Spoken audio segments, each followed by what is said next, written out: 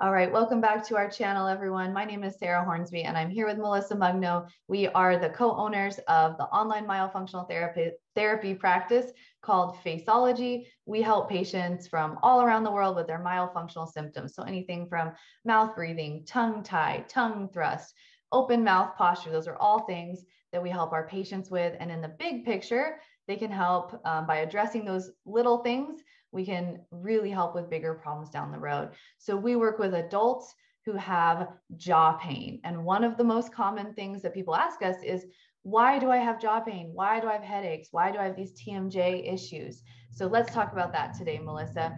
Why do people have these problems? First thing comes off is usually clenching and grinding. I'm actually even sitting here myself, right? As we're sitting here smiling, making these videos for you, I can feel myself clenching and grinding. That's due to some of my myofunctional disorders. I have lots of them. So we always talk about it, but that's a big issue that will create jaw pain. And I always like to tell patients, and I know you and I have spoken about it, jaw pain doesn't just come when the problem starts. When you're starting to really feel jaw pain, most likely you have been suffering and dealing with these things for a pretty long time. It's just finally coming to a position that there's a variable change. So maybe you're in a high stress time, the clenching and grinding is at a high position. You're changing the position of the jaw. You're starting to bite on your tongue more. You're getting more headaches. The symptoms just start to compound. Yeah, so with myofunctional issues, a lot of times people don't realize the root cause might be their tongue. And so a lot of the things that we can do as a myofunctional therapist for someone who has jaw pain is screen for a tongue tie.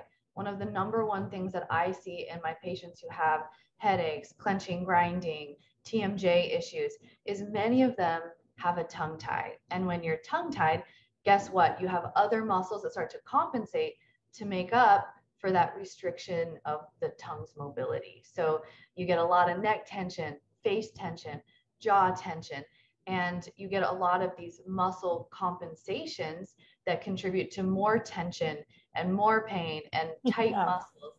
And it's really the snowball effect. So some people don't realize that the root issue they might have is that they have such a restricted tongue.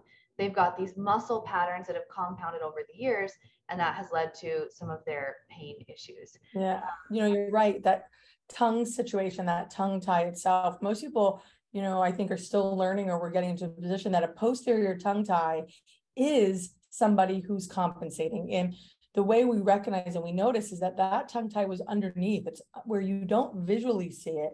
You're creating patterns and behaviors to overcome that little bit of tether. So tongue tie is definitely a great place to look at, but that can even lead us down another road of just lateral jaw protrusion, where you rest in your position to open up your airway because maybe you have had some cranial deficiency or some restriction on growth. This can also lead into people that other signs and symptoms of snoring and things on that line, and then the body is trying to tighten up. The body always wants to find occlusion. That's what it's looking for. So if you're misaligned, your bite is off in any way, you have a bite discrepancy, an underbite, overbite, right? Your teeth are lined up. You're only chewing on one side, not the other. These are all things that are going to wear and tear one side of your joint. Remember, it's a whole condyle. It works like everything else, like your elbow or your hip, right? So any movement that's off on that is going to create some type of ligament movement, inflammation, or worst case scenario, you end up with bone on bone. And that means then you start changing the shape of that. That's really going to have long lasting effects. And structurally, you might end up needing some appliances and things, but realistically, you do need to start with the muscles and the behaviors that kind of got you there or that you've created to protect yourself.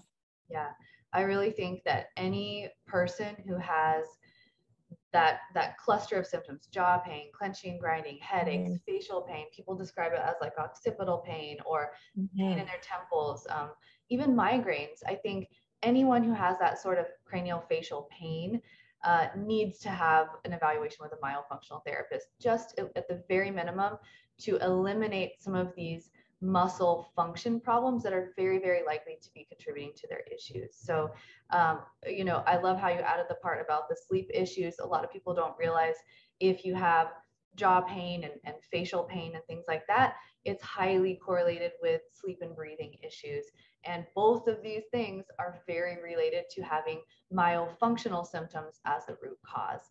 So we really hope this video is informational, educational. Please don't forget to reach out to us if you have help, if you want to work with a therapist. We're here to support you. Anything else you want to add, Melissa? Just remember that the pain in your jaw is probably a sign of some other things going on, and it just didn't come out of nowhere. So let one of us who have been trained at least support you and guide you. Having a consultation, a lot of people think that means, I only need therapy because of a tongue tie or because of this. But, most of our therapists, myself and Sarah, we're really highly trained, and we're able to support you and help you and navigate you through all different aspects of what you may need. Starting with your behaviors and your muscles is really a great place. We were talking earlier about kind of collecting that data so that we can support you on your journeys. Awesome. Thank you, Melissa. And thank you everyone who's watching this video. Please leave comments below, share this video if you think it would help someone else. And we will see you next time as we keep making more videos answering our patient questions. Bye. Bye.